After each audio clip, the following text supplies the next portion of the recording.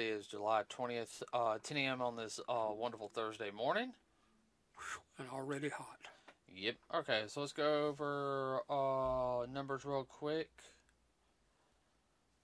Guardians of the Galaxy, which is about to come on the DVD Blu-ray, everybody. So far, I think it's...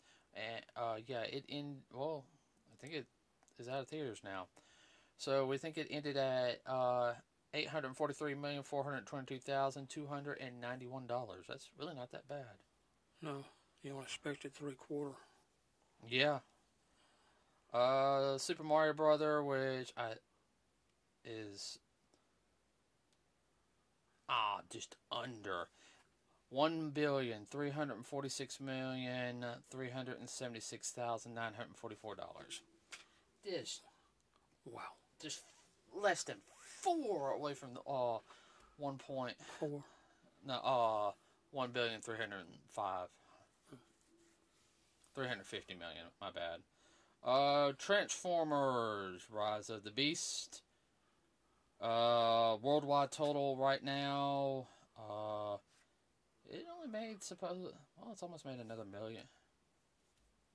It's been a couple million since last week. Domestically, $153,819,956. Internationally, $268,200,000 for a worldwide total of $422,019,956. It's doing better. Yeah. I think it's about to be released on streaming services, so that's going to help it out a little bit. Mm-hmm. Is that included in the... No, that's not included. I'll probably get the last figures later. And especially now, and one of the topics we're going to talk about is about films. So if you guys don't know, the Screen Actors Guild, SAG, and the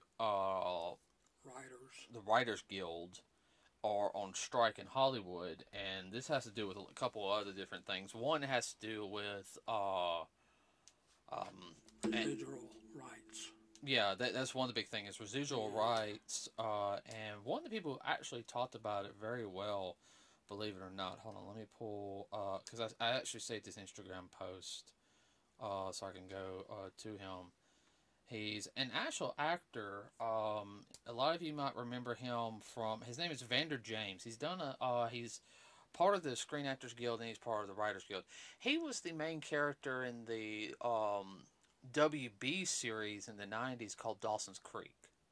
Yeah, I remember that. Yeah, he's actually a really good actor. I didn't really like Dawson's Creek. Wasn't your cup of tea? No, it was just to me another... it was more of a girl thing. That's what you said it. But yeah, he really said it good.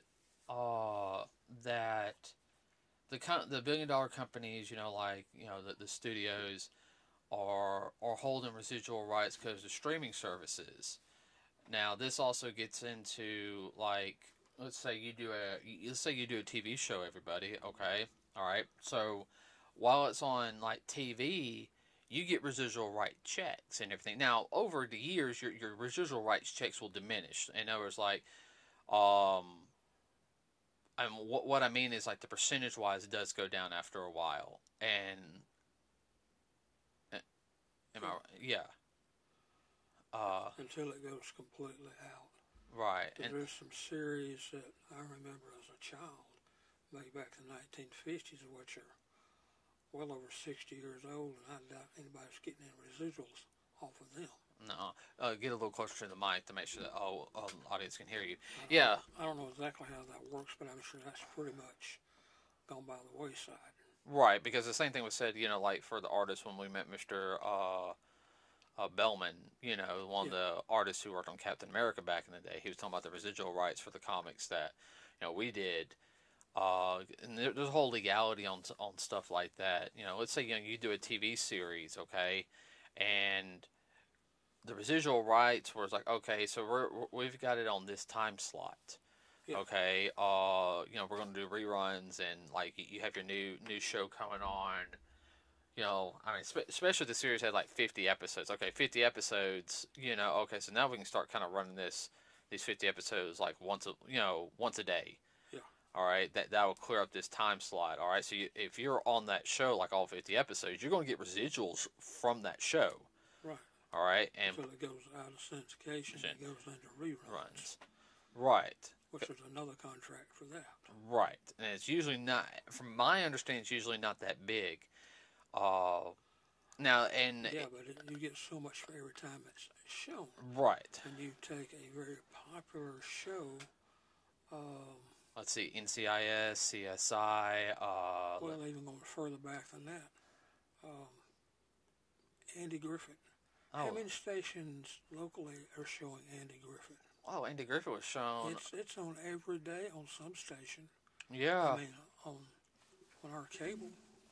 Yeah, our WTTO station. I mean, ever since I was little, I think it went away for like a month, because I mean it was like 10 to 11 was always Andy Griffith show every night. You got it on 2 or 3. MeTV has it, and let's see who's the other one. TV Land shows it.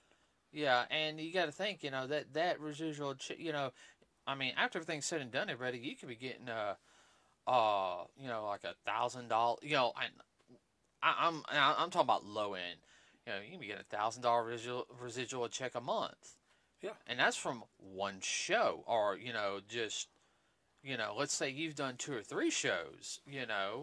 Okay, for this show I get $1,000 residual check. All right, I've done 2 other shows and everything, and all right, so I'm getting like $6,000 a month just from residuals, okay, and that's not including the stuff you're doing now. That's your bread and butter. Yeah. So, and with the streaming is a lot of things are constantly streaming, and every time they're streaming, they are making money because the ad revenue and everything. I don't know how the algorithm works that out and everything. I would actually have to sit back, everybody, and study it. and study on how that works, because there's a whole business into that, and trying to see how they calculate it and everything. You really have to look at it. There's a lot of people who are like who are content creators, such as people who are on the Twitch streaming channel, which I do have a Twitch, which before I got my last job, and I was starting to build up a Twitch following, but then I got my last job, I wasn't able to do it as much. I ain't gonna lie, there was a little time I was kind of hoping, okay, maybe this will get up and running, I could do this full time, because there's a lot of people who do Twitch now. They don't just I'm getting off topic just a little bit. They don't just play video games and everything. A lot of them just, some of them talk news, some of them talk, they're entertainers. Yeah.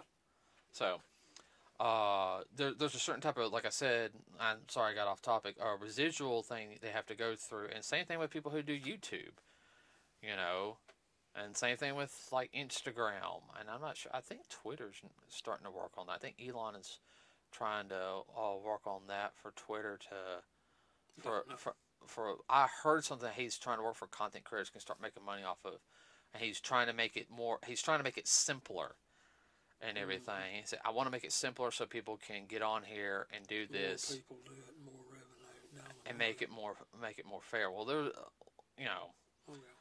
But the residuals is one thing, especially with the streaming. Like on the streams, like between Netflix, Hulu, Disney Plus. What is it? It's called Max now, which is what was the HBO thing, which is like Warner Brothers. Not to mention, you also have got Peacock, Paramount.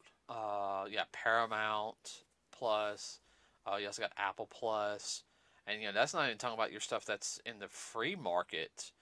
What I mean, like there's a couple of free streaming sites. Of course, you guys know of, everything. There's Pluto TV, which is live, kind of like live TV, which has a ton of channels. It has some good stuff. Has some stuff I'm not really a fan of, but and then you have stuff like Tubi, which is another streaming service, which everything is 90% of the content on there is free. Like all of it's free, but you gotta watch like some like advertisements every now and then, and I mean, they got stuff that's you know It's like regular quote unquote over the airways TV. Uh, you just have, like you say, just commercials. right. So I don't know how to do the residuals on that, but that's one of the things he was talking about. He was also they're also talking about like AI. Oh, that's a biggie. And that's a big one right now. Now, as he did sit there and say that AI can be a useful tool in the right hands, basically, to help the story, help make it better, and which he's right on that one. If AI is used correctly, it can be used to help make the story better.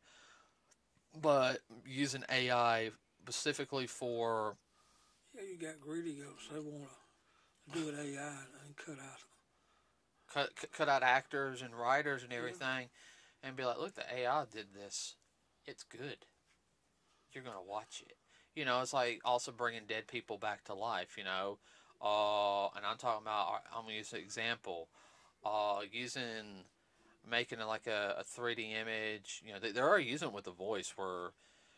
That's actually gonna. And that's one other scary thing also, which we'll talk about a little bit later in the segment.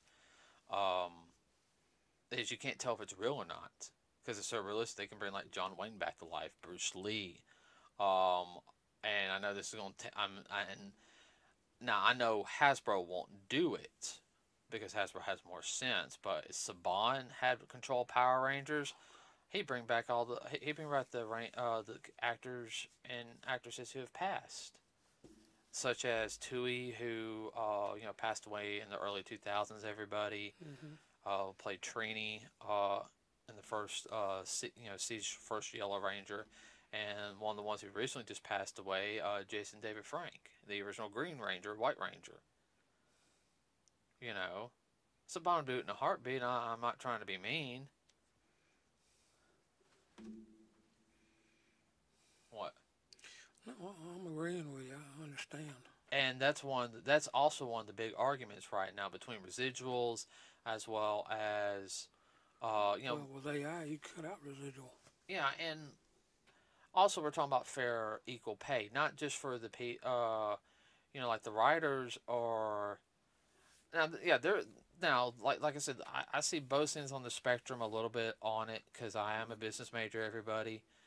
But I agree, writers and actors need a living wage, especially you have an actor who is constantly going from one production one day to another the other day, being an extra, even walking around, I mean, there's people, everybody. Then he has to sling hash at night. Right. Hash browns, at the Waffle House. Yeah, at the Waffle House. All right. And you okay? Yeah, I'm fine. They deserve a living wage. I do agree on that one. The writers now, the writers should be paid more of a standard wage. I know there's differences on the writers. You just can't have 3 writers in there. And okay, guys, you're gonna write like 24 episode season. We're gonna pay $1,000. No, you can't do that. And writers need residuals too on their stuff.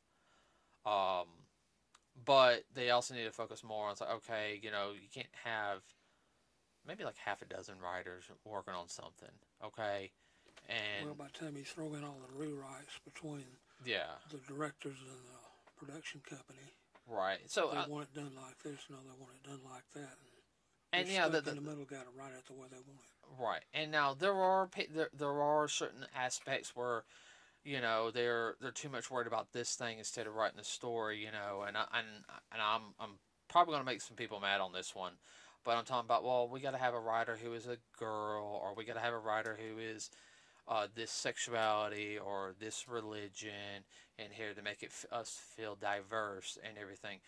I have no, why? Okay, if they, I don't. Not to.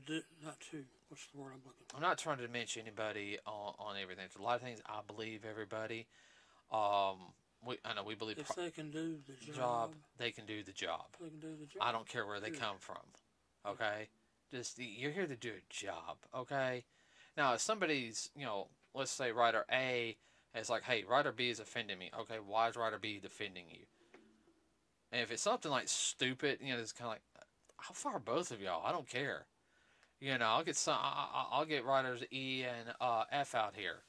Okay. Now, if writer B is saying like, well, this B, like, whoa, okay, you do have an attitude. You need to lose the attitude, or you're fired. Yeah. Check it at the door. All right. No, professionalism. That's what I'm talking about. Yeah. Now that's also the same thing with actors and actresses. Now, one of the biggest also controversies is with this going on is Bob Iger has basically sat there and said in so many words is what they want is unrealistic and everything. Now, Bob Iger makes about $27 million a year, everybody, and he's already talked about the way I'm going to pretty much save is he wants to sell assets of Disney. Now, I did find out he's not going to get rid of Lucasfilm or Marvel. Okay. Cash cows. Right. I don't think he's going to get rid of the Disney property stuff, but he's going to sell certain aspects of Disney. Now, I think that's going to be more of the TV stuff. Like, I think it's going to be ABC, Freeform. Like I know we watch Freeform a lot during the holidays. Yeah. As well as, which Freeform used to be ABC Family, and originally was known as the Family Channel. Yeah. As well as FX. Well, I have a question. What about all the children's stuff that they put on? You talking about like Disney Channel and Disney Junior? Yeah. He's thinking about chopping them too. Now Disney Channel. Also, you have two Disney channels. You have Disney and Disney XD. Yeah. And I haven't watched Disney XD. I mean, I was watching Disney XD for a while because it did have good stuff. It was supposed to be like a little more action orientated stuff. Disney Channel. I think I quit watching Disney Channel around probably like 2004, 2005. It didn't have anything, Well, one of the shows I have is very educational. Oh no, you're talking about some of the Disney. No, the Disney Junior stuff is actually, is actually really good. Has good moral messages and everything. I don't like some of the animation, but that's just me. It's that weird 3D animation I can't stand. And you're talking about Bluey. Yeah, no, Bluey's actually like really good. I've seen a little bit of that. Let's see. But I mean, I don't know. Like right now, he's supposed to be having a talk with some of the employees. He's planning on having a Disney yard sale, selling off stuff and everything. Disney yard sale. That's what they're calling it. And God, I wish I had the money to get some of this stuff, classic Disney stuff. Oh, I know. I mean, I don't know, and I think it's also he's sweating because he doesn't know what they're going to do about like Mickey Mouse. Also, you also got to think that they're going to lose the copyright for Mickey Mouse in a couple of years. It's about to go into what's the word? The free market. Yeah, there's a specific word for that. It's going to be non-copyrighted. Yeah. That's what happened to Winnie the Pooh. Winnie the Pooh went to the free market about a year or two ago. Yeah. Now we're talking about the basic Winnie the Pooh. Oh, I know. You can do anything with Winnie the Pooh now, okay? Yeah. But the Disney Winnie the Pooh, they still own the rights to that. Now Mickey Mouse, don't know, and then that's also you got to think about. Don't know because this has never happened. You got to think, there's a couple other characters here in the next, 10, 20 years are going to start coming up on this. How are they going to do, How's it going to affect it? Well, let's see. Superman, Batman, Captain America, for example. Let's also not forget Bugs Bunny. Yeah. Some of the Looney Tunes. Porky Pig's close too. Yeah. He's one of the oldest Looney Tunes. Uh-huh. Popeye. So, yeah, Popeye too. That's Paramount. Yeah. Is now. Mm-hmm. So, I mean, don't know what's going to happen with Disney. Some people want Disney to burn. I preferably would like to get all the crap out and bring Disney back to where it was, but I don't see that happening, unfortunately. Not anytime soon. No. Well, he's thinking about selling a lot of stuff to Apple Plus, so I don't know what that's going to do. You know. It's wound up putting it in their vault and let it out once a year to get them all out. That's the reason why if I see like those DVDs, I see, I know. like the classic stuff, I'm going to snatch it up while I can. Pop it up. Uh-huh. Well, some of the people out there in the audience will remember a few years back that the music industry had the same problem, and they finally got it halfway straightened out. Yeah. Kanye, if I remember correctly, Kanye West worked with President Trump on a lot of that stuff. Yes. What you can say what you want to say about Kanye and Trump, all right, but a lot of it, that bill that he signed into law, that protected a lot of the people writing the music, writing the lyrics, as well as the older artists that were still alive. Artists and the performers, they weren't getting anything for the work that they did. Yeah. So, I mean, now, this is really going to shake up the industry a lot. I mean, you have to think about it. This is not only going to affect, things like, movies and TV shows that are coming out. We don't even know. I think Ninja Turtles might be coming out. Don't know if. Well, a lot of that stuff is in the can. It's just they won't be able to promote it the way they normally would since the strike is on. Right. Deadpool's on hold right now. Deadpool 3. So, I mean, don't know what's going to happen, because I think the only other movies this year we were going... Now, if I know from my understanding, the Marvels will still come out because Disney's basically sit there and said, no, I'm not going to sacrifice, Mm-hmm. I just think it's going to hurt the movie, but we'll still go see the movie, everybody. I know some people might be mad about that one, but, only one I really want this to get handled to go see. Yes, I want to see Expendables 4 because that's Stallone's last action film. Dagnabbit, I want to see Ghostbusters. Yeah.